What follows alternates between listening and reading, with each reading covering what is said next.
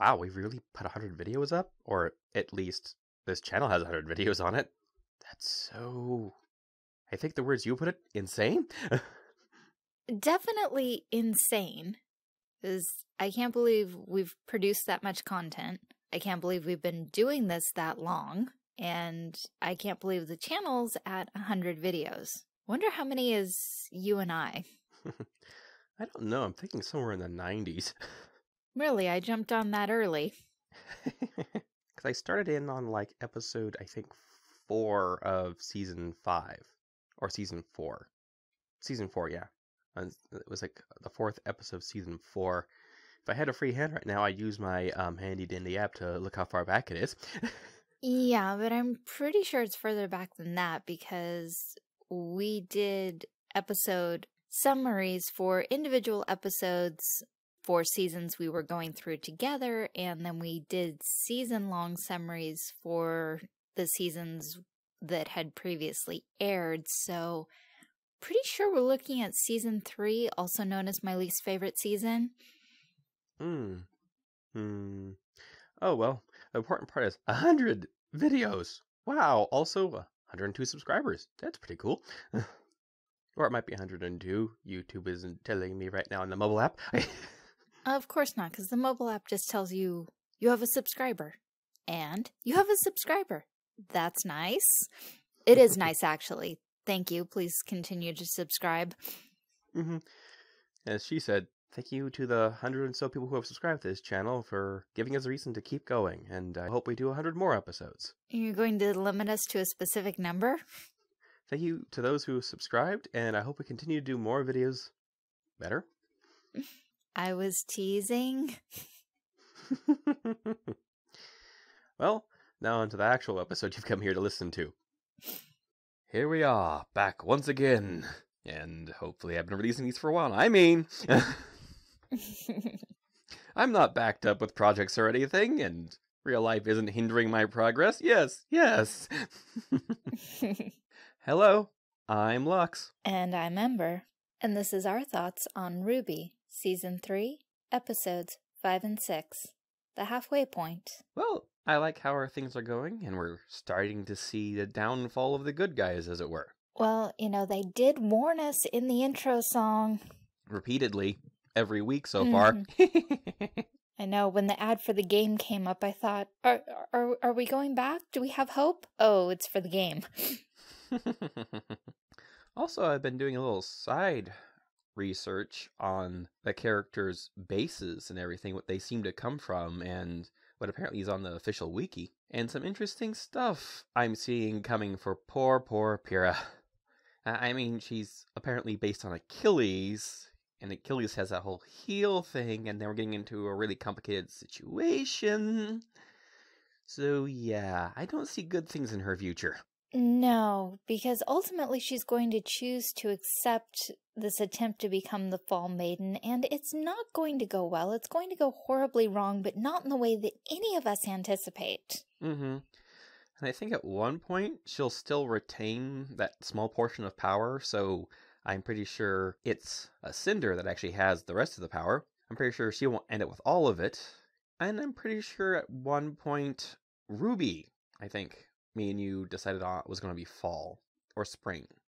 Which one did we decide RWBY was going to be? Well, we were looking at both because a rose is more of a spring flower, traditionally, though there are roses that bloom in the fall as well, especially among the older historic roses. Modern roses, it's mostly spring and summer, but in the story of the Four Maidens, spring was more contemplative and meditative, which is not RWBY at all.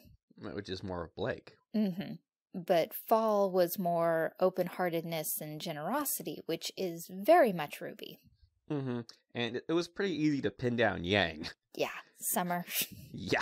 And also Weiss is pretty easy. Well, considering that, you know, her diagrams basically look like snowflakes, and she's called the Ice Queen.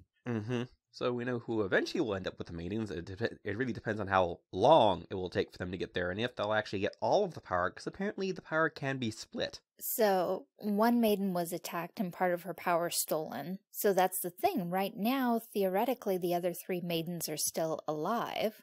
And intact. But shall we go back and go over episode 5? Yes. Rather enjoyed that match. One guy with a grudge and one girl who's a brat. Yeah, that was a very fun match.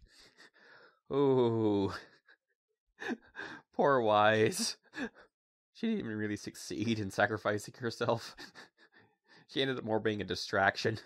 It still worked in the end because otherwise Yang would have been knocked out, supposedly. And that guy held on with like only 16 hit points, which was what Yang finished the match with in episode 6. Definitely a really enjoyable match. And that skater girl, I was like, ooh, I'm not quite sure if I like her or dislike her. I'm pretty sure I don't enjoy you, and because you're being mean, and now you think they're awesome, so you stop being mean, which means that you're also wishy-washy and probably don't have a lot of loyalty. So yeah, I'm not really a big fan of you. How on earth did Atlas turn out students like that? Yeah, and I was especially worried in that match that those two would actually lose because of the fact that Yang has to concentrate a little bit to maintain her semblance and be able to use it. So with her being angry, she can't really focus. I really didn't think we were going to end up doing a whole Neapolitan thing again. I'm like, no, they want Team RWBY in the finals, so this is going to be a win. The question is, how much did it cost us? Let's see. Well, was it in this episode we started finding out the backstory about the ladies, or is it in the next episode? I should say the maidens? That was all episode 6. Okay, just to make sure. 98% sure, since I watched them back to back. Well, I watched them back to back too. No, but episode 5 was more Weiss and Yang's match, Penny's match. Oh yeah! Yeah, Penny's match, where Penny basically did everything and the other girl just stood there and went, "You're taking too long." Yeah. I'm like trying to figure out that other girl. I especially like the part where, like, come and meet me later. And I also didn't like the part of, ooh, I just found something interesting on my pad, and it could speed things up for us. Evil cackle. She didn't actually laugh or anything, but it should have been there. Cinder is way too elegant for that. Oh, you can have an elegant evil cackle. Yeah, if you're Maleficent. Penny's match was kind of interesting, and that whole thing with Cinder. Ooh, please don't hurt Penny. I hope this friendship with RWBY makes she goes, I can't hurt you. Cinder is probably going to try to take over Penny's body or reprogram her, but I don't think it's going to work because RWBY believes that Penny has a soul, and I believe that Penny is more than just a robot capable of utilizing semblance and aura. Yeah, I think she'll probably control her for a little bit, but like when she sends her out against like RWBY or anyone from Team RWBY, she'll hesitate or delay, or RWBY will go, please, don't do this! And she'll break free or at least stop herself. Yes, and possibly sacrifice herself in the process so that there's nothing there for Cinder to take back over. Does that cover episode 5? Pretty much. We had the 2 matches. We had, the conversation with Penny. We had Cinder going, ooh, new path. And we kind of already covered a lot of episode 6, even though we did it rather out of sequence. I was just about to go over a quick summary of it, because basically find out about the maidens, how the whole maiden system is supposed to work. For a while there, I actually thought that, or it could even still be, that Good Witch is a maiden. It is possible. And I'm thinking with her coloring, she may be Winter. I was going to say with her self-control and strong discipline that she would be Spring, because colorization doesn't necessarily match, because we both think Blake fits Spring and Blake is black.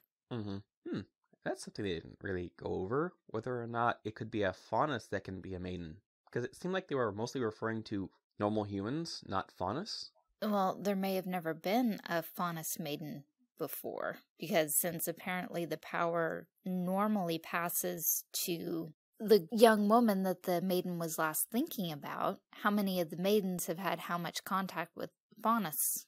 Good point. And it also sounds like the powers may have slipped into wrong hands before, because they mentioned that the thing about the attacker and how the attacker's usually in her mind, so maybe the powers passing to someone using them for wrong has happened before, and that's another reason that the maidens were kind of put into legend. I'm pretty sure it's happened at least once. Is there anything else you want to go over about this episode? Because I basically just thought that thing about Good Witch right off the top of my head. It's like, wait, oh yeah, I was thinking that when I was watching the episode.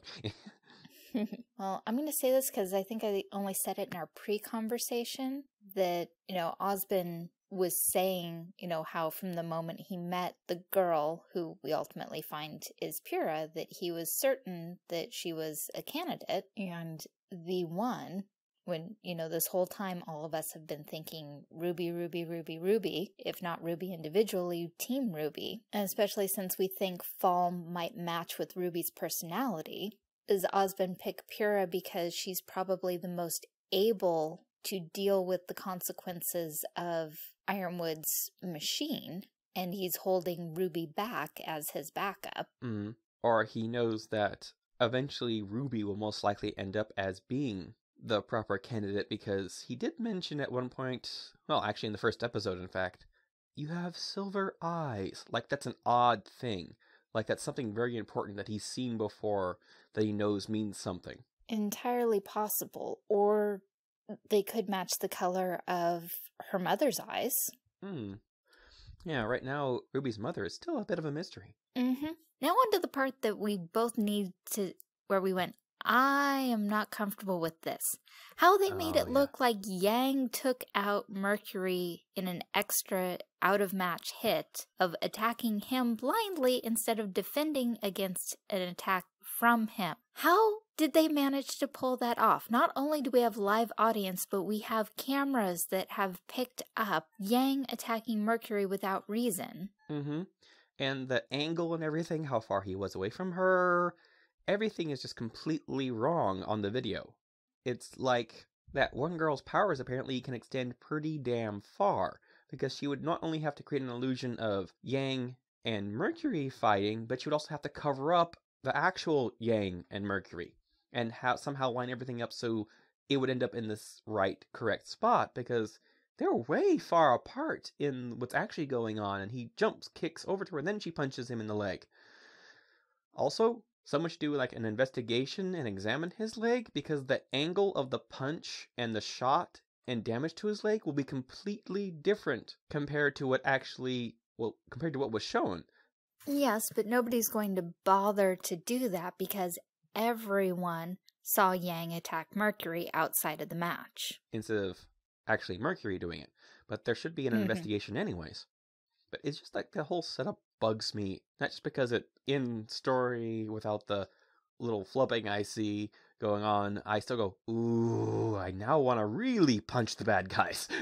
Yes, because I could handle them making Yang out to be the attacker, but none of this lines up. Because he could have said something to goad her into it and actually look like he's on the defensive. Kind of like when Winter and Crow were going at it, and Crow suddenly puts his weapon away, and Winter looks like she's attacking an unarmed man. We also have that thing of the fact that no one on Team RWBY will believe that Yang did it. Yeah, so why does everyone on Team RWBY look like they actually saw it happen? I know they will have perceived that it happened, but if Yang tells them, I didn't do it, that's not the way it happened, they're going to believe her. Yes, but the odds are they aren't going to be able to speak to Yang because she's going to be put in serious lockdown. I don't think it's going to be too serious. It's going to be like a normal lockdown, not very locked down, but if they do very lock her down, I hope she ends up in the same cell where Torchwick is. That would be awesome, and that would almost be worth it, but think about how serious this is. Fear, dissent, disharmony draws the Grimm in. This was broadcast to everyone watching the Vital Festival. Why do you think the Elephant Grimm's ears twitched? It heard all that and went, ooh, it's almost time. And this is mid-season, too, so this is where things are going to be really picking up. And I can't wait for the next episode. Ooh. Well, I really enjoyed these two episodes, except for that one part where my brain's going, that doesn't work! It doesn't work! Not just because it ticks me off, but because that doesn't make any sense. That setup is all wrong. That was pretty much the only part of the 2 episodes that really bugged me. Everything else was like, ooh, interesting. Ooh, that's going to go horribly wrong for her. Oh, that's going to be interesting. Oh, I hope this happens. Oh, I hope that doesn't happen. Yes, very much enjoyed these 2 episodes, and I can even handle Yang being set up, just not the way they executed it. So, to me, that was the only flaw. That's pretty much my same problem with that. I'm okay with the good guys being set up for something, but just the way they set it up just doesn't quite feel right to me. And I'm glad that wasn't just like the end of the season right there. That would be horrible. That would be incredibly horrible. But based on the intro song, the end of the season could be much worse. Yeah, I know. Let's wish them luck. The suspense is terrible. I hope it lasts. Well, I hope you've enjoyed our thoughts on RWBY, Season 3, Episodes 5 and 6. Thanks for listening. If you like Lux's art, you can find more of it on DeviantArt and Tumblr. Really enjoy listening to us blather on? Try subscribing. Also, comment section's there.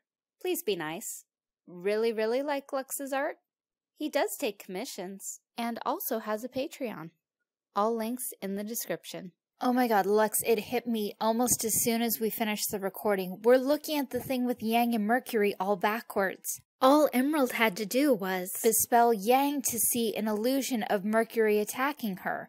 Then all Mercury had to do was be at the correct angle to be attacked, and everyone sees Yang attack Mercury for no reason, when Yang was under an illusion that Mercury was attacking her.